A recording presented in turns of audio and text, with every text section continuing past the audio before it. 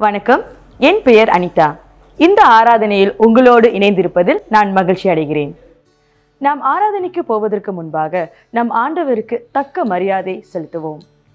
உங்கள் கையடக்க தொலைபேசிகளை ஓசையற்ற நிலையிலோ அல்லது சுவிட்ச் ஆஃப் நிலையிலோ வைக்குமாறு கேட்டுக்கொள்கிறோம்.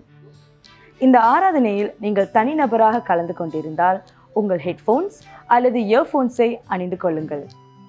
வல்லமை நிறைந்த நம் தேவனை ஒன்று சேர்ந்து நாம் துதிப்போம். வாருங்கள்.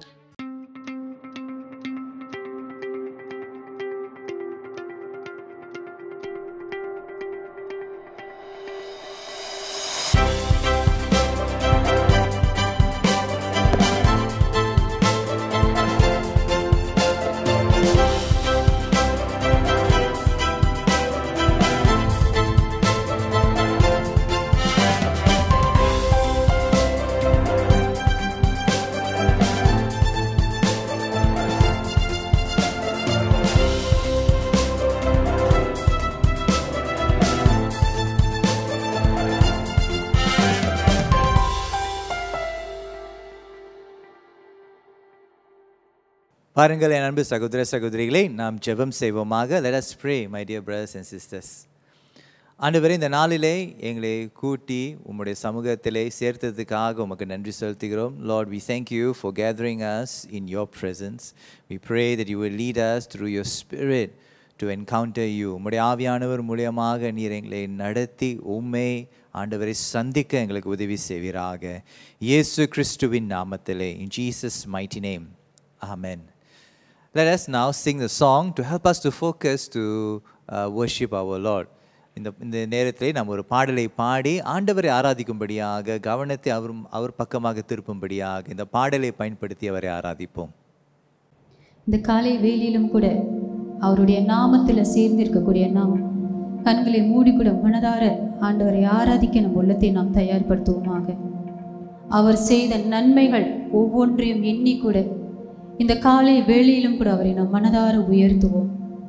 என் ஆத்துமாவே கர்த்தரை துதி. ஹல்லேலூயா.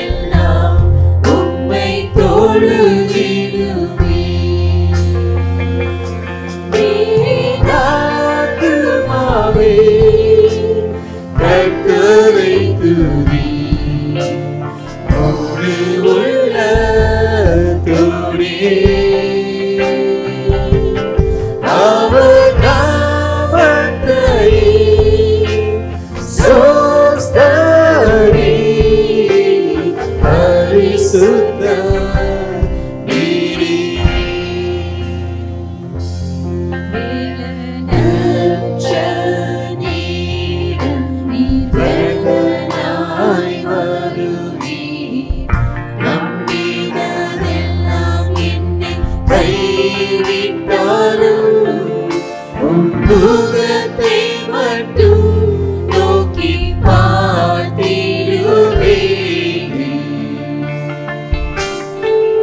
சோதிடாமல் உம்மை உயர்த்திடுவேன். என் ஆத்துமாவே கர்த்தரை துதி, முழு உள்ளத்தோடே அவர் நாமத்தை சோஸ்தரி. பரிசுத்த நீரே, பரிசுத்த நீரே, பரிசுத்த நீரே, பரிசுத்த நீரே, பரிசுத்த நீரே. பிரியமானவர்களே, கர்த்தர் உங்களோடு இருப்பாராக. நாம் சேர்ந்து இந்த வேளையிலே ஜெபம் செய்வோம். Let's pray together.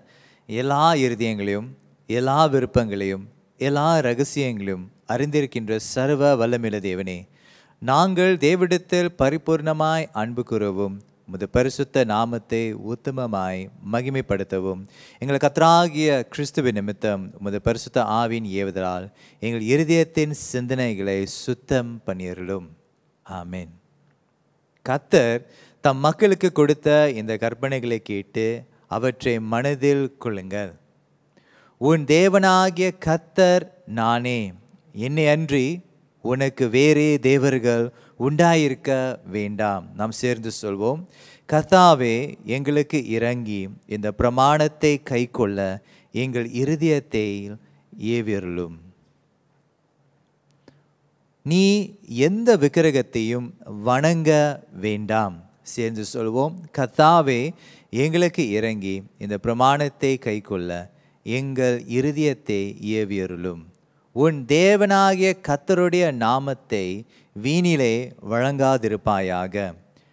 கர்த்தாவே, எங்களுக்கு இறங்கி இந்த பிரமாணத்தை கைக்கொள்ள எங்கள் இருதயத்தை ஏவியருளும். நீ கர்த்தருடைய நாளை நினைவு கூர்ந்து அதை பரிசுத்தமாய் ஆசரிப்பாயாக. கர்த்தாவே, எங்களுக்கு இறங்கி இந்த பிரமாணத்தை கைக்கொள்ள எங்கள் இருதயத்தை ஏவியருளும். உன் தகப்பனையும் உன் தாயையும் கனம் பண்ணுவாயாக. கர்த்தாவே, எங்களுக்கு இறங்கி இந்த பிரமாணத்தை கைக்கொள்ள எங்கள் இருதயத்தை ஏவியருளும். கொலை செய்யாதிருப்பாயாக. கர்த்தாவே, எங்களுக்கு இறங்கி இந்த பிரமாணத்தை கைக்கொள்ள எங்கள் இருதயத்தை ஏவியருளும். விபச்சாரம் செய்யாதிருப்பாயாக.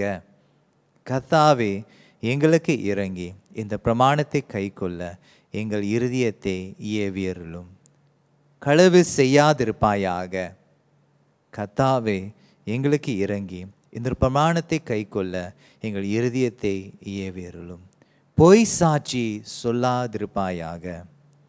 கர்த்தாவே, எங்களுக்கு இறங்கி இந்த பிரமாணத்தை கைக்கொள்ள எங்கள் இருதயத்தை ஏவியருளும். பிறர் பொருளை இச்சையாதிருப்பாயாக. கர்த்தாவே, எங்களுக்கு இறங்கி இந்த பிரமாணத்தை கைக்கொள்ள எங்கள் இருதயத்தை ஏவியருளும். பிரியமானவர்களே, நம்முடைய பாவங்களிலிருந்து நம்மை ரட்சிக்கவும் பரலோகத்தில் நமக்காக பரிந்து பேசவும் நமக்கு நித்திய ஜீவனை அளிக்கவும் தமது ஒரே பேரான குமாரனாகிய இயேசு கிறிஸ்துவை தந்து இவ்வளவாக உலகத்தில் அன்பு கூர்ந்தார். எனவே தேவனுடைய கற்பனைகளை கைக்கொண்டு எல்லாருடனும் அன்போடும் சமாதானத்தோடும் வாழ்வோம் என்ற உறுதியுடன் மனஸ்தாபத்தோடும் விசுவாசத்தோடும் நமது பாவங்களை நாம் அறிக்கை செய்வோமாக. இந்த பாவ அறிக்கைத்தின் ஜெபத்தை நாம் யாவருமே சேர்ந்து ஜெபம் செய்வோம். சர்வ வல்லமையுள்ள தேவனே, எங்கள் பரமபிதாவே, உமக்கு விரோதமாகவும் எங்கள் அயலாருக்கு விரோதமாகவும் நினைவினாலும் வார்த்தையினாலும் செயலினாலும் அறியாமையினாலும் பலவீனத்தினாலும் மீறுதலினாலும் செய்த எங்களுடைய எல்லா பாவங்களுக்காகவும் மெய்யாய் மனஸ்தாபப்பட்டு மனம் திரும்புகிறோம். எங்களுக்காக மரித்த உம்முடைய குமாரன் இயேசு கிறிஸ்துவின் மூலம் எங்களுடைய கடந்த கால பாவத்தை மன்னித்து உம்முடைய நாம மகிமைக்காக நாங்கள் புது வாழ்வுடன் உம்மை சேவிக்க அனுகரித்துள்ளோம். ஆமென். பிரியமானவர்களே, கர்த்தருடைய பாவ மன்னிப்பின் நிச்சயத்தை இந்த வார்த்தைகள் மூலியமாக விசுவாசத்தோடு நாம் பெற்றுக்கொள்வோமாக. தமிழத்தில் உண்மையாய் மன திரும்புகின்ற யாவரையும் மன்னிக்கின்ற சர்வ வல்லமையுள்ள தேவன் நம்முடைய கர்த்தராகிய இயேசு கிறிஸ்துவின் மூலம் உங்களுக்காக இறங்கி உங்கள் பாவங்கள் எல்லாவற்றையும் மன்னித்து அவைகளிலிருந்து உங்களை விடுதலையாக்கி சகல நன்மைகளிலும் உங்களை உறுதிப்படுத்தி நிலைநிறுத்தி உங்களை நித்திய ஜீவகரையில் சேர்ப்பாராக. ஆமென். இந்த வேளையிலே மன்னிக்கப்பட்ட ஜனமாக நாம் யாவருமே விடுதலையோடு ராஜாதி ராஜனை நாம் துதித்து ஆராதிப்போம். வாருங்கள். மன்னிக்கப்பட்ட ஜனமாக கூட இந்த ஆண்டவரை தொடர்ந்து நாம் ஆராதிப்போமாக.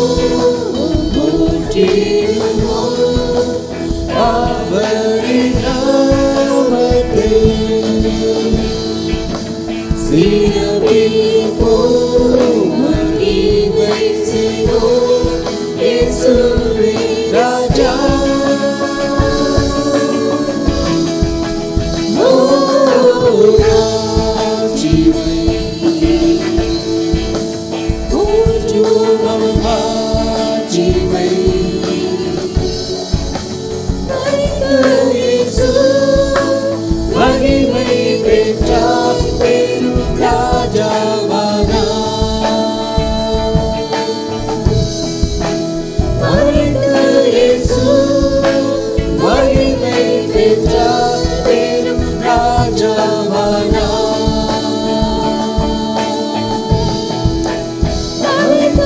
இயேசு மகிமை பெற்றார் பெரும் ராஜாவானார்.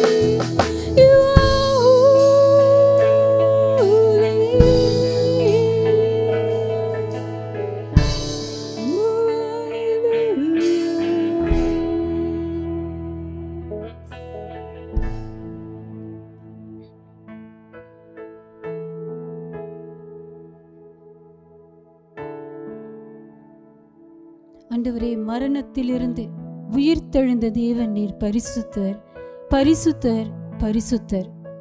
எல்லா நாமங்களுக்கும் மேலான தேவன், எல்லா நாமங்களுக்கும் மேலான நாமமுடைய தேவன் நீர் பரிசுத்தர், பரிசுத்தர், பரிசுத்தர். ஆண்டவரே, உம்மை மனதார உயர்த்துகிறோம், உம்மை மனதார போற்றுகிறோம், உம்மை மனதார நாங்கள் ஆராதிக்கிறோம். ஆண்டவரே, உம்மை ஆராதிக்க கொடுத்த கிருபைக்காக உமக்கு நாங்கள் நன்றி செலுத்துகிறோம். இந்த நாளிலும் கூட ஆண்டவரே, உம்மை துதிக்க கொடுத்த கிருபைக்காக உமக்கு நாங்கள் நன்றி செலுத்துகிறோம். ஓ நன்றி. தொடர்ந்து கூட ஐயா, உம்முடைய பிரசன்னமானது எங்களை வழி நடத்த நாங்கள் செபிக்கிறோம். ஆண்டவரே, உம்முடைய வார்த்தையை கொண்டு வரக்கூடிய தேவனை போதகரை மனதார கூட நாங்கள் ஆசீர்வதிக்கிறோம். ஆண்டவரே, உம்முடைய வார்த்தையானது இன்னும் அதிகமாக எங்களை மாற்ற, எங்களை உருவாக்க, ஆண்டவரே உமக்கு பிரியமானவர்களாக எங்களை நடத்த நாங்கள் செபிக்கிறோம். நன்றி ஆண்டவரே, நன்றி செலுத்தி இயேசு கிறிஸ்துவின் நாமத்தில் ஜெபிக்கிறோம் எங்கள் நல்ல ஆண்டவரே, ஆமென். கர்த்தருக்கு ஸ்தோத்திரம். இன்று தேவ செய்திக்கென்று எடுத்துக்கொள்ளப்பட்ட வேத பகுதி 1 தெசலோனிக்கேயர் 4ஆம் அதிகாரம் வசனங்கள் 13-17 வரை. புதிய ஏற்பாட்டில் பக்கம் 281.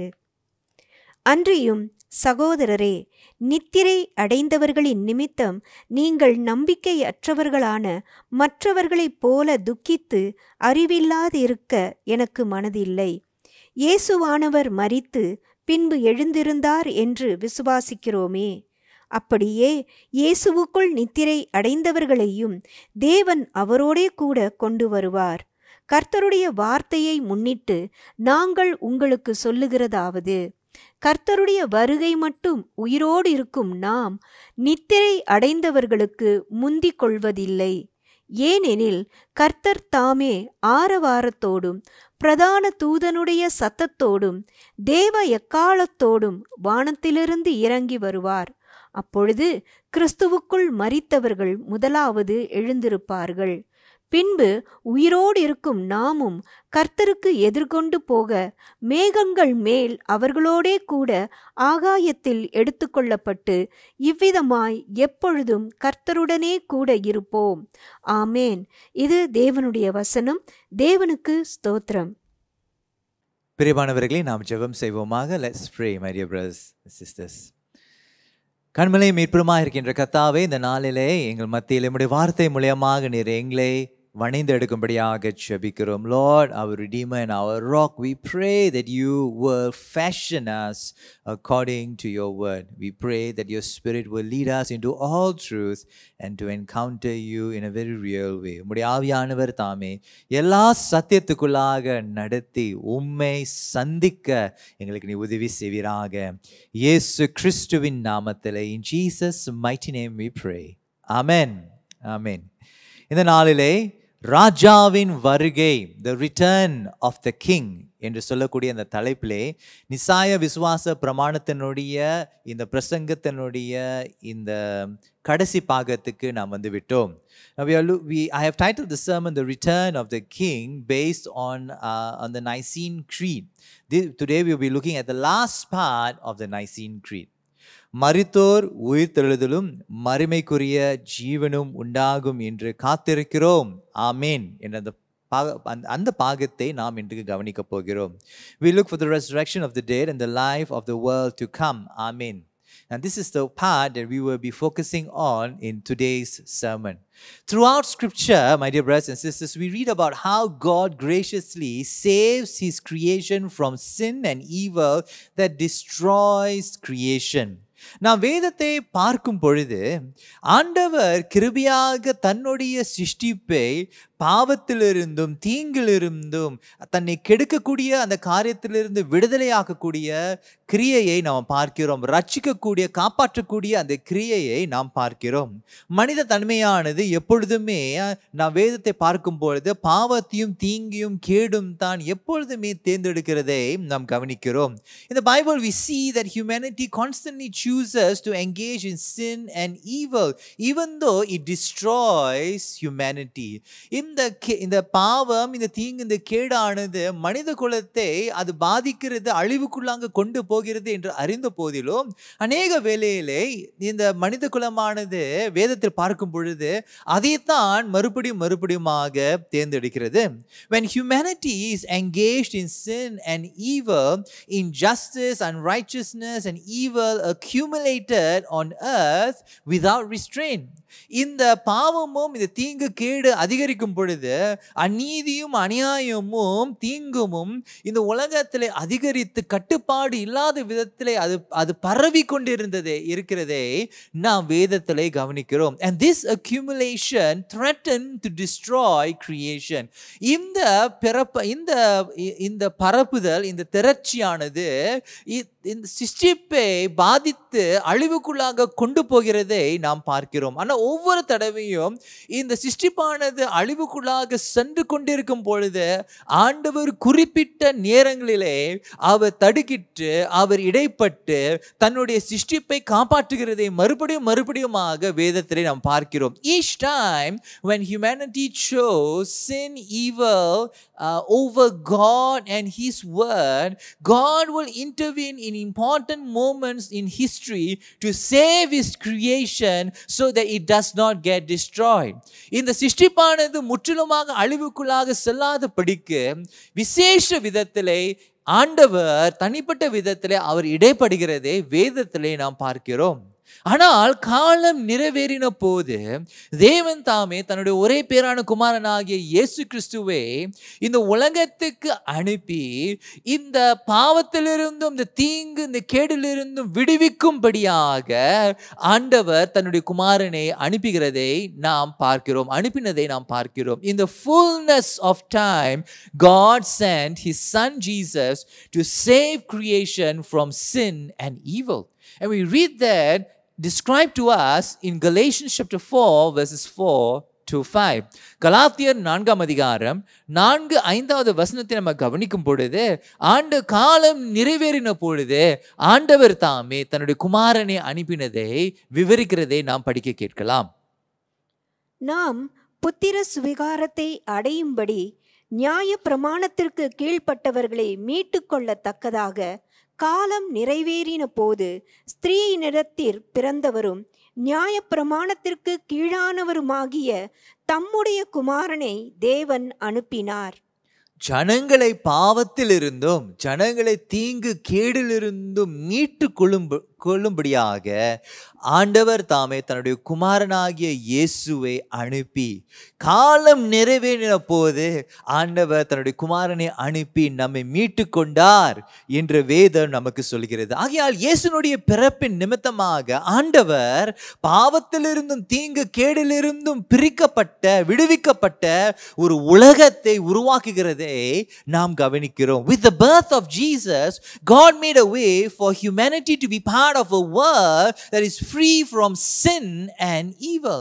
And one of the most important things about the birth of Jesus Christ that we must remember, it was that he was born just not to save us from our sins and evil, but also to transfer us from the kingdom of darkness into the kingdom of God. ஆண்டவராகிய இயேசு கிறிஸ்துவனுடைய பிறப்பிலே மிக முக்கியமான ஒரு பொருள், கருப்பொருள் நம்ம புரிந்து கொள்ள வேண்டிய ஒரு காரியம் என்னவென்றால், ஆண்டவராகிய இயேசு இந்த உலகத்திலே பிறக்கும் பொழுது மனிதனுடைய தன்மையை எடுத்து இந்த உலகத்தில் அவர் பிறக்கும் பொழுது நம்முடைய பாவத்திலிருந்தும் தீங்கிலிருந்து விடுவிப்பதற்கு மட்டுமே பிறக்காதபடிக்கு அவர் நம்மை அந்தகார இருக்கின்ற இந்த ராஜ்யத்திலிருந்து அவருடைய ஆச்சரியமான ஒளியிலே அழைத்து அவருடைய ராஜ்யத்தில் இருக்கும்படியாக 2 காரியத்தை அவர் நமக்காக செய்தார். ஒன்று, அவர் நம்முடைய பாவத்திலிருந்தும் தீங்கிலிருந்தும் கேடிலிருந்தும் நம்மை விடுவிக்கும்படியாக அவர் பிறந்தார். இரண்டாவது, ஒரு உலகத்திலிருந்து இன்னொரு உலகத்துக்கு நம்மை கொண்டு சேர்க்கும்படியாக 2 காரியம் அவருடைய பிறப்பின் நிமித்தமாக நடந்தது. அதை நம் 1 பேதுரு 2ஆம் அதிகாரம் 9வது வசனத்திலே நாம் கவனிக்கலாம். We read that in 1 Peter chapter 2 verse 9. நீங்களோ உங்களை அந்தகாரத்தினின்று தம்முடைய ஆச்சரியமான ஒளியினிடத்திற்கு வரவழைத்தவருடைய புண்ணியங்களை அறிவிக்கும்படிக்கு தெரிந்து கொள்ளப்பட்ட சந்ததியாயும் ராஜரீகமான ஆசாரிய கூட்டமாயும் பரிசுத்த ஜாதியாயும் அவருக்கு சொந்தமான ஜனமாயும் இருக்கிறீர்கள். ஆண்டவர் பிறப்பின் நிமித்தமாக அவர் நமக்காக என்ன செய்தார் என்றார், அந்தகார இருளில் இருக்கின்ற இந்த உலகத்திலிருந்து ஆச்சரியமான ஒளி, அதாவது அவருடைய ராஜ்யத்திலே அவர் நம்மை அழைத்தார் என்று வேதம் நமக்கு சொல்கிறது. ஒரு இடத்திலிருந்து இன்னொரு உலகத்துக்கு அவர் நம்மை சேர்த்து கொண்டார். He transferred us from one world into another world. So while Christians live on earth under the imperfect and dominating world system, we can still live in a world under the rulership of Jesus as citizens of the kingdom of God. இந்த உலகத்திலே இந்த பூர்ண அற்ற உலக அமைப்பிலே வாழ்ந்து கொண்டிருக்கின்ற கிறிஸ்தவர்கள் நீங்களும் நானும் இந்த ஆதிக்கம் செலுத்தக்கூடிய இந்த உலகத்தில் வாழ்ந்து கொண்டிருந்தாலும், கிறிஸ்தவர்களாக இருக்கின்ற நீங்களும் நானும் கர்த்தராகிய இயேசு கிறிஸ்துவினுடைய ஆளுகைக்குள்ளாக தேவனுடைய ராஜ்யத்தினுடைய பிரஜைகளாக இந்த உலகத்தில் நம்ம வாழ்ந்து கொண்டிருக்கலாம். அதைத்தான் இயேசு யோவான் எழுதின சுவிசேஷம் 15ஆம் அதிகாரம் 18வது வசனத்திலிருந்து 19வது வசனம் வரை அவர் சொன்னார். And this is what Jesus said in John chapter 15 verses 18 to 19. உலகம் உங்களை பகைத்தால் அது உங்களை பகைக்கிறதற்கு முன்னே என்னை பகைத்ததென்று அறியுங்கள். நீங்கள் உலகத்தாராய் இருந்தால் உலகம் தன்னுடையதை சிநேகித்திருக்கும். நீங்கள் உலகத்தாராய் இராதபடியினாலும் நான் உங்களை உலகத்திலிருந்து தெரிந்து கொண்டபடியினாலும் உலகம் உங்களை பகைக்கிறது.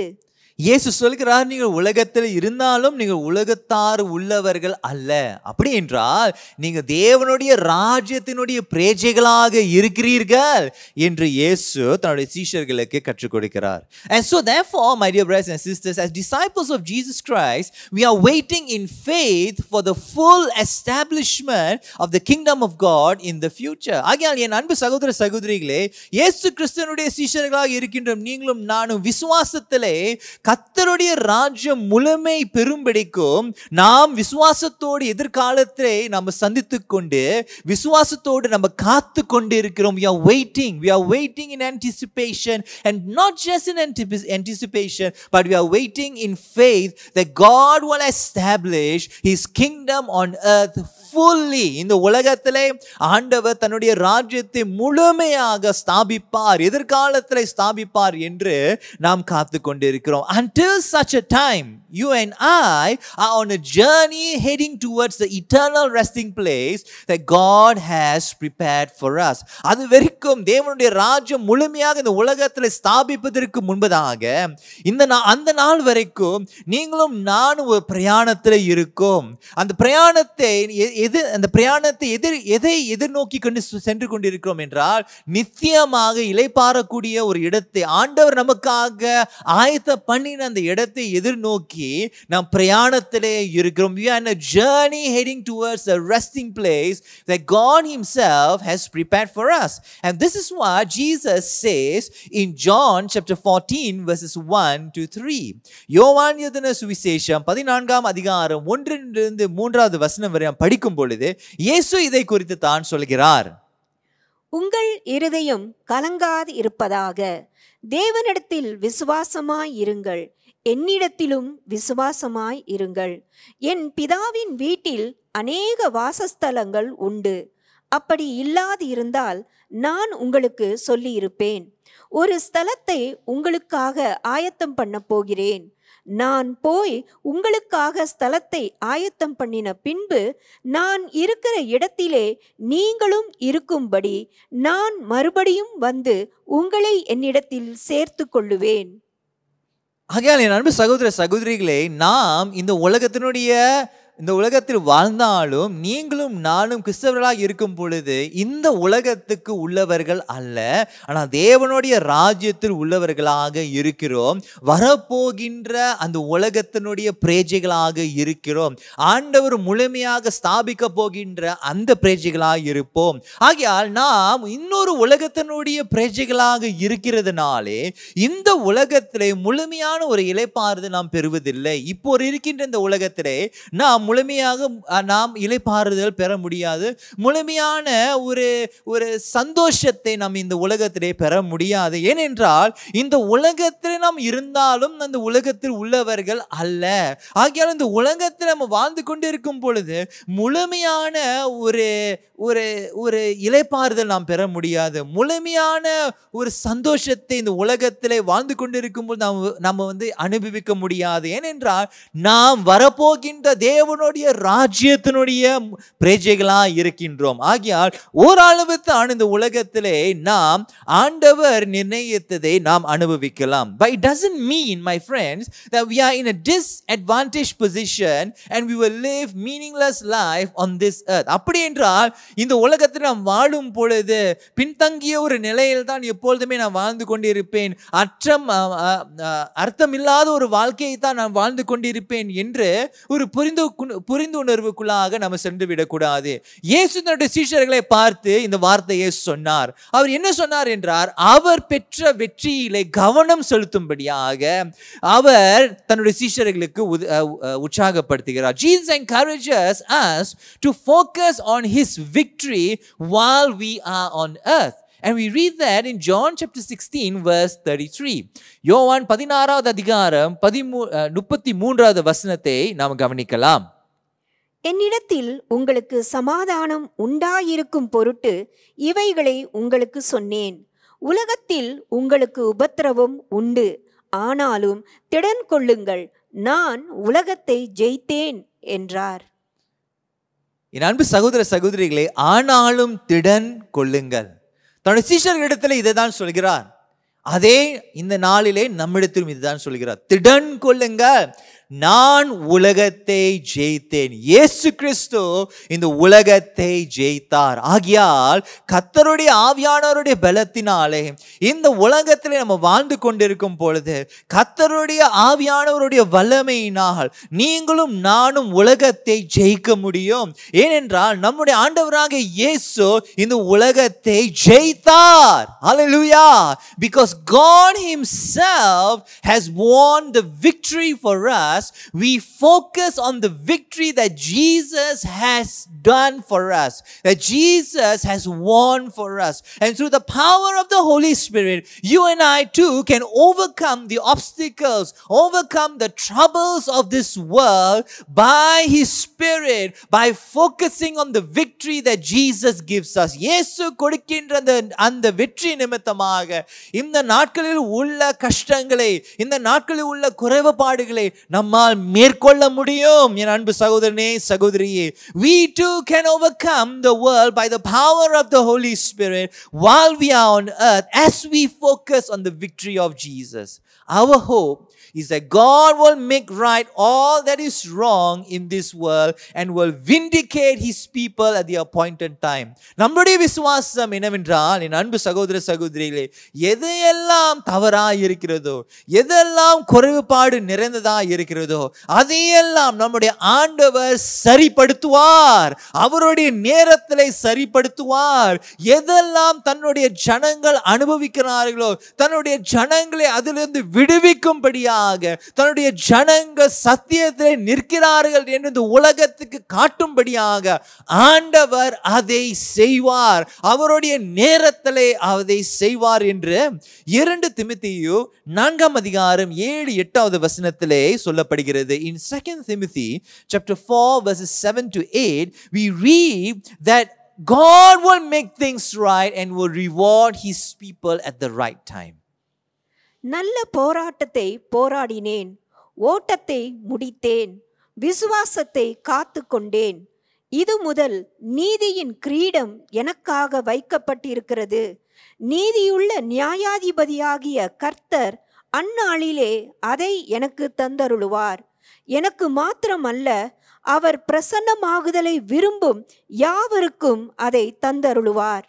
என் அன்பு சகோதர சகோதரிகளே, ஆண்டவர் நியமித்த அந்த நாளிலே ஆண்டவர் நியாயத்தை விசாரிக்கும்படியாக இந்த உலகத்திலே வருவார். ஆனால் எப்படி வருவார் என்றால், இயேசு கிறிஸ்து மூலமாக தேவன் இந்த உலகத்தை நியாயத்தை விசாரிக்கும்படியாக அவர் மறுபடியுமாக வருவார். ஆகிய நம்முடைய ஆண்டவராகிய இயேசு வருமளவும் நீங்களும் நானும் விசுவாசத்திலே பிடித்துக் கொள்ள வேண்டும். And when Jesus comes back, those who hold on to their faith now and those who have gone before us will rise to meet our Lord. Hallelujah. நம்முடைய ஆண்டவராகிய இயேசு வரும் பொழுது இந்த நாளிலே விசுவாசத்தோடு பிடித்து கொண்டிருக்கிறவர்களும், நமக்கு முன்பாக சென்றவர்களும், விசுவாசத்திலே மரித்தவர்களும், கிறிஸ்துவுக்குள்ளாக மரித்தவர்களும் நாம் ஆண்டவராகிய இயேசுவை சந்திப்போம். இயேசு நியாயத்தை விசாரிக்கும்படியாக மறுபடியுமாக இந்த உலகத்திலே அவர் வரும் பொழுது அவரை நாம் சந்திப்போம். அவரை நாம் சந்திப்போம். ஹல்லேலூயா. 1 தெசலோனிக்கேயர் 4 அதிகாரம் 13 17 வசனத்தை நம்ம படிக்கும் பொழுது ஆண்டவர் இதை செய்வார் என்று தெளிவாக சொல்லப்பட்டிருக்கிறது. அன்றியும் சகோதரரே, நித்திரை அடைந்தவர்களின் நிமித்தம் நீங்கள் நம்பிக்கை அற்றவர்களான மற்றவர்களைப் போல துக்கித்து அறிவில்லாது இருக்க எனக்கு மனதில்லை. இயேசுவானவர் மரித்து பின்பு எழுந்திருந்தார் என்று விசுவாசிக்கிறோமே. அப்படியே இயேசுவுக்குள் நித்திரை அடைந்தவர்களையும் தேவன் அவரோடே கூட கொண்டு வருவார். கர்த்தருடைய வார்த்தையை முன்னிட்டு நாங்கள் உங்களுக்கு சொல்லுகிறதாவது, கர்த்தருடைய வருகை மட்டும் உயிரோடு இருக்கும் நாம் நித்திரை அடைந்தவர்களுக்கு முந்திக் கொள்வதில்லை. ஏனெனில் கர்த்தர் தாமே ஆரவாரத்தோடும் பிரதான தூதனுடைய சத்தத்தோடும் தேவ எக்காலத்தோடும் வானத்திலிருந்து இறங்கி வருவார். அப்பொழுது கிறிஸ்துவுக்குள் மரித்தவர்கள் முதலாவது எழுந்திருப்பார்கள். பின்பு உயிரோடு இருக்கும் நாமும் கர்த்தருக்கு எதிர்கொண்டு போக மேகங்கள் மேல் அவர்களோடே கூட ஆகாயத்தில் எடுத்துக்கொள்ளப்பட்டு இவ்விதமாய் எப்பொழுதும் கர்த்தருடனே கூட இருப்போம். ஹல்லேலூயா. இவ்விதமாய் எப்பொழுதும் கர்த்தருடனே இருப்போம். நம்முடைய ஆண்டவராகிய இயேசு மறுபடியுமாக இந்த உலகத்துக்கு வரும் பொழுது, அவர் நியாயத்தை விசாரிக்க வரும் பொழுது, கிறிஸ்துவுக்குள் நித்திரை அடைந்தவர்களும் கிறிஸ்துவின் மீது விசுவாசம் உள்ளவர்களும் அவருடைய ராஜ்யத்துக்குள்ளாக சேர்க்கப்படுவார்கள். You know, my dear brothers and sisters, the Bible says that when Jesus comes back in his glory, those who have died in Christ, those who are sleeping, those who are holding on to the faith when Jesus comes back, will be brought into his kingdom, separated from evil and from this sin, completely living with our Lord always, all the time. இயேசு கிறிஸ்து மறுபடியுமாக இந்த உலகத்துக்கு அவர் வரும் பொழுது அவர் நம்மை அவருடைய ராஜ்யத்திலே இந்த வானமும் பூமியும் இணைக்கப்பட்டு பரலோகத்தினுடைய ஸ்தலமானது பூமிக்கு இறங்கி வந்த போது வானமும் பூமியும் ஒன்றாக இருக்கும் பொழுது ஆண்டவரோடு என்றென்றைக்குமே அவரோடு வாழ்வோம் என்று வேதம் நமக்கு சொல்கிறது. And when the tabernacle of the heaven comes to earth, when heaven and earth are joined as one, you and I will be in the kingdom of God, freed from evil, freed from sin, forever being with our God. என்றென்றைக்குமே அவரோடு கர்த்தருடனே நாம் இருப்போம் என்று வேதம் நமக்கு சொல்கிறது. இதுதான் நம்மளுடைய நம்பிக்கை. அன்பு சகோதரனே சகோதரி, இயேசு எல்லாவற்றையும் அவருடைய நேரத்திலே நேர்த்தியாய் பூர்ணமாய் அவர் அதை செய்வார். Our hope is that Jesus will make everything perfect in his time. அவருடைய நேரத்திலே காலம் நிறைவேறும் பொழுது அவர் இதை செய்வார் என்று வேதம் நமக்கு சொல்கிறது. You know, in this Advent season, the Spirit of God is stirring our hearts and reminding us about our hope. இந்த நாட்களில், இந்த அட்வென்ட் நாட்களிலே காலத்தில் நம்ம கடந்து வந்திருக்கிறோமே, கர்த்தருடைய ஆவியானவர் நம்மை நினைப்பூட்டுகிறார். நம்மோட நம்பிக்கையை குறித்து அவர் நினைப்பூட்டுகிறார். நம்முடைய ராஜா வருகிறார். Our King is returning, my friends. Our hope is that we will be with our Lord eternally in the kingdom of God, free from sin and evil. நம்மளுடைய நம்பிக்கை என்னவென்றால் என்றென்றைக்குமே கர்த்தருடனே இருந்து தேவனுடைய ராஜ்யத்திலே வாழ்ந்து பாவத்திலிருந்தும் கேடிலிருந்தும் பிரிக்கப்பட்ட ஒரு பூர்ணமான ஒரு உலகத்திலே நம்ம ஆண்டவரோடு இருக்க போகிறோம். அதுதான் நம்மளுடைய நம்பிக்கை. But in order to remain in Christ till that time, we must understand what it means that the kingdom of God is present and not yet fully established. நாம் கர்த்தரில் நிலைத்திருக்க வேண்டும் என்றால், அவர் வரும் அளவும் நிலைத்திருக்க வேண்டும் என்றால், கர்த்தருடைய ராஜ்யம் இங்கே இருக்கிறது ஆனால் முழுமையாக இல்லை என்ற சொல்லக்கூடிய அந்த கருத்தை நன்றாக புரிந்து கொள்ள வேண்டும். If we don't understand that the kingdom of God is present now and yet not fully established, if we don't understand this well, then we may become disappointed and upset with God and fall away from the faith. And there is a possibility that we may fall away from the faith. நாம் இந்த கருத்தை நன்றாக புரிந்து கொள்ளாமல் இருப்போம் என்றால், ஆண்டவர் மீது ஏமாற்றம் மற்றும் வருத்தம் நிறைந்தவர்களாக வாழும் பொழுதும் வருத்தம் நிறைந்தவர்களாக வாழும் பொழுதும் விசுவாசத்திலிருந்து நம்ம விட்டு விலகக்கூடிய ஒரு சந்தர்ப்பம் இருக்கிறது, ஒரு வாய்ப்பு இருக்கிறது. ஆகையாலே நாம் கவனமாக இந்த கருத்தை நன்றாக புரிந்து கொள்ள வேண்டும்.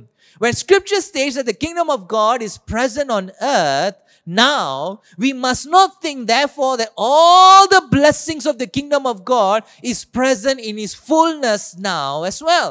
தேவனுடைய ராஜ்யம் இந்த உலகத்தில் இருக்கிறது ஆனால் முழுமையாக வரவில்லை என்று சொல்லும் பொழுது நாம் தவறாக என்ன புரிந்து கொள்ளக்கூடாது என்றால், ஆண்டவருடைய ராஜ்யம் இங்கே இருப்பதினாலே ஆண்டவருடைய எல்லா ஆசீர்வாதங்களும் முழுமையாக இருக்கிறது என்று தவறாக புரிந்து கொள்ளக்கூடாது. இவ்விதமாக தேவனுடைய ராஜ்யம் ஒரு பாகமாக நம்முடைய இந்த உலகத்தில் இருக்கிறது. முழு பாகம் ஆண்டவராக இயேசு வரும் பொழுது முழுமையாக ஸ்தாபிக்கப்படும் என்று நாம் புரிந்திருக்கிறோமோ, அதே போல இந்த நாட்களில் இந்த உலகத்தில் நம்ம வாழ்ந்து கொண்டிருக்கும் பொழுது நமக்கு பிரச்சனைகள் கட்டாயமாக இருக்கும், போராட்டங்கள் கட்டாயமாக இருக்கும். முழு ஆசீர்வாதத்தை இருக்கிறது என்று நம்பி ஏமாற்றம் உள்ளவர்களாக, வருத்தம் நிறைந்தவர்களாக, அனுபவிக்காமல் வருத்தமும் ஏமாற்றம் நிறைந்தவர்களாக நம்ம வாழ கூடாது. என் அன்பு சகோதரனே சகோதரியே, ஏனென்றால் தேவனுடைய ராஜ்யம் இந்த உலகத்தில் இருந்தாலும் முழுமையாக இல்லை. அதே போல தேவனுடைய ஆசீர்வாதம் உலகத்தில் இருந்தாலும் தன்னுடைய ஜனத்தின் மேல் இருந்தாலும் அது முழுமையாக இல்லை. When we get disappointed and angry that God is not giving us the fullness of peace, the fullness of justice, the fullness of reconciliation, the fullness of healing, the fullness of meeting of needs and so on and so forth, when the emphasis is on the blessing, we become disillusioned. We become upset with God. We become jaded. நாம் சில நேரத்திலே ஆண்டவர் ஏன் இன்னும் முழுமையாக சமாதானத்தை கொடுக்கலை, ஏன் இன்னும் நியாயத்தை இன்னும் விசாரிக்கவில்லை, ஏன் ஒப்புரவாகுதலை இன்னும் முழுமையாக கொடுக்கவில்லை, ஏன் முழுமையாக சுகத்தை கொடுக்கவில்லை, என்னுடைய தேவையை முழுமையாக சந்திக்கவில்லை என்று நாம் ஆண்டவர் மீது ஏமாற்றம் நிறைந்தவர்களாக, கோபமாக, வருத்தம் உள்ளவர்களாக வாழலாம். ஏனென்றால் நம்மளுடைய கவனம் எல்லாம் எங்க இருக்கிறது என்றால் ஆசீர்வாதம் மீது இருப்பதினாலே. ஆனா என் அன்பு சகோதர சகோதரிகளே, கர்த்தர் தன்னுடைய ஜனங்களை ஆசீர்வதிக்கிறார், அது உண்மைதான். God blesses his people, but the fullness of his blessing will be experienced only when our Lord comes again as Lord of Lords over the entire world. ஆனால் அந்த ஆசீர்வாதத்தினுடைய முழுமை எப்பொழுது நீங்களும் நானும் அனுபவிப்போம் என்றால், ராஜாதி ராஜாவாக நம்முடைய ஆண்டவராக இயேசு நியாயத்தை விசாரித்து வானத்தையும் பூமியும் இணைத்து பரலோக உள்ள அந்த சீயோன் இந்த பூமிக்கு வரும் பொழுது அந்த நாளில் தானே நீங்களும் நானும் அதை அனுபவிப்போம். God promises peace, justice, reconciliation, healing and so much more when he comes back. ஆண்டவர் சமாதானத்தையும் நீதியும் நியாயத்தையும் ஒப்புரவாகுதலையும் சுகமளிப்பும் அநேக காரியங்கள் எப்பொழுது இவையெல்லாம் நிறைவாக அனுபவிக்க முடியும் என்றால் அவர் வரும் பொழுது தான். அது வரைக்கும் கர்த்தருடைய ஆசீர்வாதத்தை நாம் முழுமையாக அனுபவிக்க முடியாது. ஆனாலும் முழுமையாக அனுபவிக்காமல் இருந்தாலும் விசுவாசத்திலே நம்முடைய ராஜா வருகிறார் என்ற உள்ளவர்களாக நாம் இருக்க வேண்டும். Until then we experience all of God's blessing in part while waiting in hope for the return of the King. Some parts of our life may experience more fullness than other parts of our life. But all will be made perfect when the Lord returns. ஒரு சில பாகங்களிலே நம்முடைய வாழ்க்கையில ஆண்டவருடைய முழுமையான ஆசீர்வாதத்தை அனுபவிக்கலாம். ஆனால் எல்லா பகுதியிலும் எப்பொழுது முழுமையாக நாம் அனுபவிப்போம் என்றால் ஆண்டவராகிய இயேசு இந்த பூமிக்கு மறுபடியுமாக வரும் பொழுது. அது வரைக்கும் என் அன்பு சகோதர சகோதரிகளே, வேதம் நம்ம என்ன உற்சாகப்படுத்துகிறது என்றால், நாம் தரிசித்து நடவாமல் விசுவாசம் உள்ளவர்களாக விசுவாசித்து நம்ம நடக்க வேண்டும் என்று வேதம் நம்மை உற்சாகப்படுத்துகிறது. Until that time, Scripture encourages us to walk by faith and not by sight. அதை படிக்க கேட்போமே. நாம் தரிசித்து நடவாமல் விசுவாசித்து நடக்கிறோம். இந்த தேகத்தில் குடியிருக்கையில் கர்த்தரிடத்தில் குடியிராதவர்களாய் இருக்கிறோம் என்று அறிந்தும் எப்பொழுதும் தைரியமாய் இருக்கிறோம். என் அன்பு சகோதர சகோதரிகளை, நாம் தரிசித்து நடக்கக்கூடாது, விசுவாசித்து நடக்க வேண்டும். It is important to know that because when we are more focused on our blessing than faith in God, we can get disappointed and upset. என் அன்பு சகோதர சகோதரிகளே, ஆசீர்வாதத்தின் மீது அதிகமாக கவனம் செலுத்தி ஆண்டவர் மீது உள்ள அந்த விசுவாசத்துக்கு கவனம் செலுத்தாமல் இருக்கும் பொழுது ஏமாற்றம் நிறைந்தவர்களாகவும் வருத்தம் நிறைந்தவர்களாகவும் நாம் வாழ்வோம். In this Advent season, the Spirit of God is reminding us to be ready for His return. இந்த அட்வென்ட் நாட்களிலே, இந்த அட்வென்ட் காலத்திலே கர்த்தருடைய ஆவியானவர் நம்மை என்ன ஞாபகப்படுத்த விரும்புகிறார் என்றால், கர்த்தருடைய வருகைக்கு நாம் ஆயத்தமாக இருப்போம். When He returns, will He find us disappointed and upset, or will He find us faithfully waiting for Him? அவர் வரும் பொழுது நாம் ஏமாற்றம் நிறைந்தவர்களாக, நாம் வருத்தம் நிறைந்தவர்களாக, கோபம் உள்ளவர்களாக அவர் காண்பாரோ, அல்லது விசுவாசமாக கர்த்தருக்காக காத்திருக்கிறவர்களாக அவர் நம்மை பார்ப்பாரா? Jesus did not reveal when the kingdom of God will be fully established. என் அன்பு சகோதர சகோதரிகளே, முழுமையாக எப்பொழுது, எந்த காலத்திலே, எந்த நேரத்திலே கர்த்தருடைய ராஜ்யமானது இந்த உலகத்திலே ஸ்தாபிக்கப்படும் என்று இயேசு சொல்லவில்லை. But what will He find when He returns? What will He find in you when He returns? அவர் திரும்பும் பொழுது உங்களிலும் என்னிலும் அவர் என்ன பார்ப்பார், என்ன கண்டுபிடிப்பார்? Will He find us faithfully doing what He has called us to do when He comes back? அவர் வரும் பொழுது அவருக்காக உண்மையாக உத்தமமாக ஊழியம் செய்யக்கூடிய ஜனங்களாக காத்து கொண்டிருக்கின்றவர்களாக அவர் நம்மை பார்ப்பாரா, கண்டு கொள்வாரா, அல்லது வருத்தம் உள்ளவர்களாக, ஏமாற்றம் நிறைந்தவர்களாக, ஆண்டவர் மீது உள்ள கோபம் உள்ளவர்களாக, சபையின் மீது உள்ள கோபம் உள்ளவர்களாக அவர் காண்பாரா? This kingdom of God works on different principles, unlike the system of this world. தேவனுடைய ராஜ்யமானது வித்தியாசமான கொள்கையிலே அடைந்த ஒரு உலகமாக இருக்கிறது. இந்த உலகத்தில் சார்ந்த கொள்கைகளை போல அல்ல. ஆனால் மத்தேயுவின் எழுதின சுவிசேஷம் 5ஆம் அதிகாரத்தை நீங்கள் படிப்பீர்களானால், மலை பிரசங்கத்திலே இயேசு இப்படி செய்யும் பொழுது நீ பாக்கியவான், இதை செய்யும் பொழுது நீ பாக்கியவான் என்று வித்தியாசமான கொள்கைகளை இயேசு தன்னுடைய ஜனங்களுக்கு கற்றுக் கொடுத்தார். Now Jesus, we read in the Sermon on the Mount in Matthew chapter 5, that Jesus teaches principles that are based on the kingdom of God, principles that are so different from this world system. The kingdom of God is a kingdom of love, justice, peace, because the God that we worship is love, just, peaceful and righteous. ஏனென்றால் நாம் ஆராதிக்கின்ற தேவனுடைய ராஜ்யமானது அன்பு, நீதி, நியாயம் நிறைந்ததாக இருக்கின்றது. ஏனென்றால் நாம் ஆராதிக்கின்ற தேவன் அன்புள்ளவர், நீதி உள்ளவர், நியாயத்தை விசாரிக்கிறவராக இருக்கிறார். ஆகிய அன்பு சகோதர சகோதரிகளே, இயேசு நாம் இந்த உலகத்தில் வாழ்ந்து கொண்டிருக்கும் போது அவர் மறுபடியுமாக திரும்பி வரும் பொழுது நாம் அன்பிலே வாழ்ந்திருக்கிறவர்களாக காணப்படுவோமா? நீதியிலே இருக்கிறவர்களாக காணப்படுவோமா? நியாயத்தை செய்யக்கூடியவர்களாக நாம் காணப்படுவோமா? Will Jesus find us living in love, being just, doing the right things when he returns? Or will he find us using what he has given to us for him? அவர் நம்மிடத்தில் கொடுத்ததை அவருக்காக செயல்படுகிறதை அவர் பார்ப்பாரா? You know, my dear brothers and sisters, we cannot fulfill what God desires on our own. ஆண்டவர் நம்மிடத்தை எதிர்பார்க்கிறதை நாம் தனியாக ஒருபோதும் செய்ய முடியாது. It can only be done when we are connected to the body of Christ. கிறிஸ்துவனுடைய சரீரத்துக்குள்ளாக இணைக்கப்படும் பொழுது தான் கர்த்தர் நம்மிடத்தில் எதிர்பார்க்கிறதை நாம் முழுமையாக செய்ய முடியும். The Christian journey is not meant to be walked alone. The கிறிஸ்துவ பிரயாணமானது தனிமையாக நடக்கக்கூடிய ஒரு பிரயாணம் அல்ல. An African proverb goes like this. ஒரு ஆப்பிரிக்க பழமொழி இவனமாக சொல்லப்படுகிறது. If you want to go quickly, go alone. If you want to go far, go together. சீக்கிரமாக ஒரு இடத்துக்கு நீங்கள் செல்ல வேண்டும் என்றால் நீங்கள் தனிமையாக செல்லலாம். ஆனால் தூரமாக ஒரு இடத்துக்கு செல்ல வேண்டும் என்றால் இன்னொருவரோடு இணைந்து சென்றால் தான் தூரமாக செல்ல முடியும். Similarly, I think there is some truth to this proverb. இந்த பழமொழியிலே ஒரு உண்மை இருக்கிறது நான் அங்கீகரிக்கிறேன்.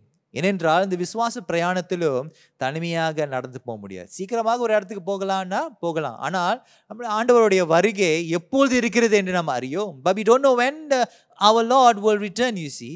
So it is impossible to do it on our own, disconnected, isolated from the church. சபையிலிருந்து பிரிக்கப்பட்டு ஒதுக்கப்பட்ட ஒரு நிலையில தனியாக இருந்து வாழக்கூடிய ஒரு விசுவாசத்தை நம்ம வாழ முடியாது. தூரமாக செல்ல வேண்டும் என்றால் இந்த பிரயாணத்தில் இயேசு வரும் அளவும் அவர் விசுவாசத்தை பிடித்து கொள்ள வேண்டும் என்றால் சபையோடு இணைந்து நம்ம நடக்கும் பொழுது தான் தூரமாக நம்ம செல்ல முடியும். Today, if you are discouraged in your faith, disappointed, upset, search your heart and reflect. இன்றைக்கு என் அன்பு சகோதர சகோதரிகளே, ஏமாற்றம் நிறைந்தவர்களாக, வருத்தம் நிறைந்தவர்களாக, ஆண்டவர் மீது கோபம் உள்ளவர்களாக நீங்கள் வாழ்ந்து கொண்டிருப்பீர்களானால் இருதயத்தை சோதித்து ஆராய்ந்து தியானித்து பாருங்கள். Is it because you have misunderstood the kingdom of God and expect all the blessings to be poured right now upon you in this age? ஒருவேளை கர்த்தருடைய ஆசீர்வாதம் முழுமையாக இந்த நாட்களில் இந்த காலகட்டத்தில் அனுபவிக்க வேண்டும் என்று அவனமாக ஒரு எதிர்பார்ப்பு இருந்ததுனாலே ஒருவேளை சோர்வடைந்து வருத்தம் நிறைந்தப்பட்டு ஏமாற்றம் உள்ளவர்களாக நம்ம வாழ்ந்திருக்கலாம். Are you disappointed and angry with God today? ஒருவேளை வருத்தம் நிறைந்தவர்களாக ஆண்டவர் மீது கோபம் உள்ளவர்களாக நம்ம வாழ்ந்து கொண்டிருக்கலாம். If so, allow the Spirit of God to change your understanding of God's kingdom. அப்படி இருக்குமானால் கர்த்தருடைய ராஜ்யம் எப்படிப்பட்டது என்று கர்த்தருடைய ஆவியானவர் உங்களுக்கு கற்றுக் கொடுக்கும்படியாக இடம் கொடுங்கள் என் அன்பு சகோதர சகோதரிகளே. If we allow the Spirit of God to change our understanding and ask God to strengthen our faith, He will do it. ஆண்டவர் தாமே, ஆண்டவரே இந்த தவறான புரிந்துணர்வை எனக்கு மாற்றி சரியாக புரிந்து கொண்டு என்னுடைய விசுவாசத்தை பலப்படுத்துங்க என்று ஆண்டவரத்தை சொல்லும் பொழுது ஆண்டவர் உங்களை பலப்படுத்துவார். என் அன்பு சகோதர சகோதரிகளே, இந்த விசுவாச ஓட்டம் தனியாக நடக்க முடியாது. கிறிஸ்துவனுடைய சரீரத்தோடு தான் நடக்க முடியும். My dear brothers and sisters, when we want to walk and stand in faith and wait for God, it can't be done alone, because God is coming for his bride, not individuals, the bride of Christ. என்ற அன்பு சகோதர சகோதரிகளே, ஆண்டவர் தனிப்பட்ட நபருக்கு வரவில்லை, தன்னுடைய மனவாட்டியாக சபைக்கு அவர் வருகிறார். சபையிலே தனிந்து நம்ம இருக்கும் பொழுது நாம் ஆண்டவர் வருமளவும் விசுவாசத்தை பிடித்து கொள்வதிலே அது உதவியாகவே இருக்காது. தனியாக இருக்கும்பொழுது உதவியாகவே இருக்காது. It's never helpful when we isolate ourselves from the body of Christ. Be found in the body of Christ. கிறிஸ்துவனுடைய சரீரத்துக்குள்ளாக வாருங்கள். சபை கூடி வருவதிலே விட்டு விடாதீர்கள். Don't forsake coming together, because Christ is coming for his church. சபைக்கு அவர் வருகிறார். நாம் ஜெபம் செய்வோமாக. ஆண்டவரே, வருத்தம் நிறைந்த, ஏமாற்றம் உள்ளவர்களாக, கோபம் நிறைந்தவர்களாக வாழ்ந்து கொண்டிருக்கின்ற அன்பு சகோதர சகோதரிகளுக்காக நான் ஜெபிக்கிறேன். இவர்களை பலப்படுத்தும் ஆண்டவர். சரியான புரிந்துணர்வை பெற்றுக்கொண்டு உமக்காக வாழக்கூடியவர்களாக இருக்க நீர் உதவி செய்வீராக. தனிந்து வாழக்கூடிய என் அன்பு சகோதர சகோதரிகளுக்காக ஜெபிக்கிறேன். சபை கூடி வருவதை விட்டுவிடாதபடிக்கு சபையிலே காணப்பட்டு ஒருவரை ஒருவர் உற்சாகப்படுத்தி உம்முடைய வருகைக்காக காத்திருக்கிறவர்களாக இருக்க நீர் உதவி செய்யும் ஆண்டவரே, இயேசு கிறிஸ்துவின் நாமத்திலே ஆமென். கடைசி பாடலாக கூட உம்மாலே நான் என்ற பாடலை நாம் பாடுவோம்.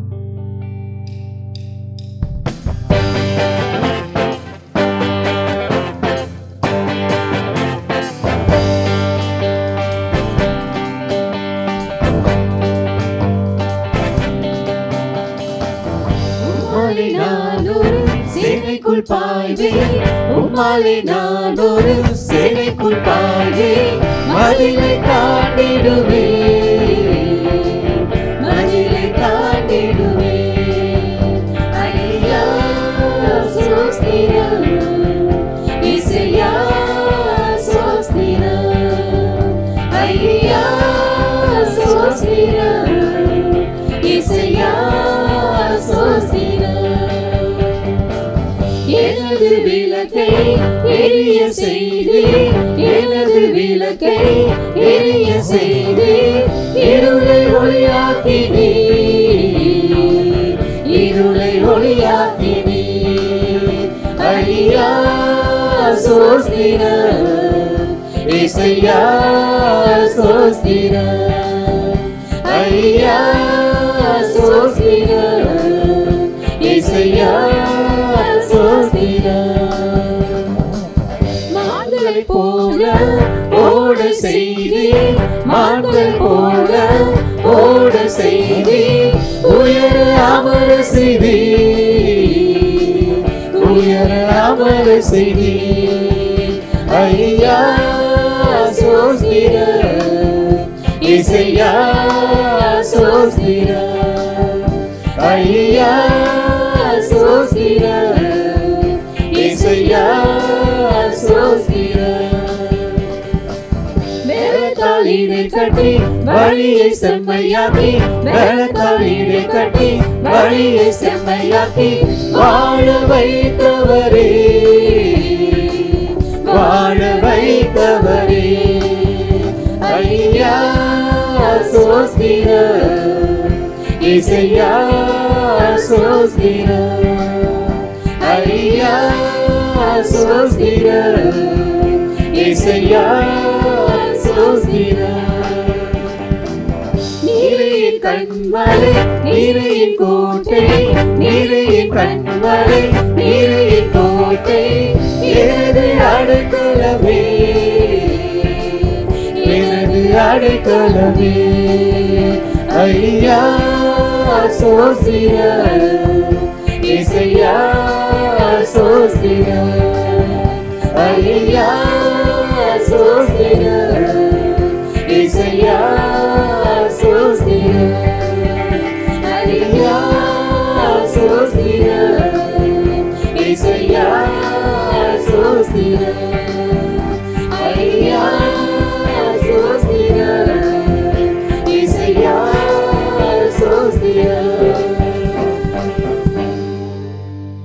வாருங்கள் பிரியமானவர்களே, நாம் கர்த்தருடைய ஆசீர்வாதத்தை சபையாக தேவனுடைய கிறிஸ்துவனுடைய சரீரமாக நாம் பெற்றுக்கொள்வோமாக. Come, my dear brothers and sisters, let us receive the blessing of God as the body of Christ. கர்த்தராகிய இயேசு கிறிஸ்துவனுடைய கிருபை, பிதாவாகிய தேவனுடைய அன்பு, பரிசுத்த ஆவியானவருடைய அன்னுன்ய ஐக்கியம் நம் அனைவரோடும் இப்பொழுதும் எப்பொழுதும் இருப்பதாக. ஆமென். சமாதானத்தோடும் அன்போடும் போய் தேவனை சேவியுங்கள் கிறிஸ்துவின் நாமத்திலே. ஆமென். ஆமென். உன்னதமான தேவனை நாம் ஆராதித்தோம். அவர் வார்த்தையை கேட்டு நாம் ஆசீர்வதிக்கப்பட்டோம். தேவனுக்கு கொடுப்பதும் ஒரு வகையான ஆராதிப்பு தான். நன்றி உள்ளத்தோடு நம் காணிக்கைகளை அவருக்கு கொடுப்போம். நீங்கள் உங்கள் காணிக்கைகளையும் தசம பாகங்களையும் கொடுக்க 3 வழிகள் உள்ளன. முதலாவதாக, நீங்கள் இணையத்தின் வழியாகவோ அல்லது ATM வழியாகவோ பேங்க் டிரான்ஸ்ஃபர் செய்யலாம். நீங்கள் டிரான்ஸ்ஃபர் செய்ய my Xavier's search DBS account number 00601461112, அதாவது நீங்கள் டிரான்ஸ்ஃபர் செய்ய வேண்டிய எண் 00010146112. இரண்டாவது வழி, பே நவ் என்ற சேவை மூலம் கட்டணத்தை செலுத்தலாம். இணையம் அல்லது மொபைல் வங்கி மூலம் பே நவ் என்ற பகுதியை தேர்ந்தெடுத்து என் இரட்சகர் ஆலயத்திற்குரிய சிறப்பு எண்ணை தட்டச்சு செய்யவும். சிறப்பு எண் T08CC4073G. மூன்றாவதாக, காசோலை அதாவது செக் வழியாக நீங்கள் பணத்தை செலுத்தலாம். மேல் விவரங்களுக்கு சபை அலுவலகத்தை தொடர்பு கொள்ளுங்கள். தொடர்பு கொள்ள வேண்டிய எண் 64742823. இந்த ஆராதனையின் மூலமாக நீங்கள் ஆசீர்வதிக்கப்பட்டிருப்பீர்கள் என்று நாங்கள் நம்புகிறோம். மீண்டும் உங்களை அடுத்த ஆராதனையில் சந்திக்கிறோம். நன்றி.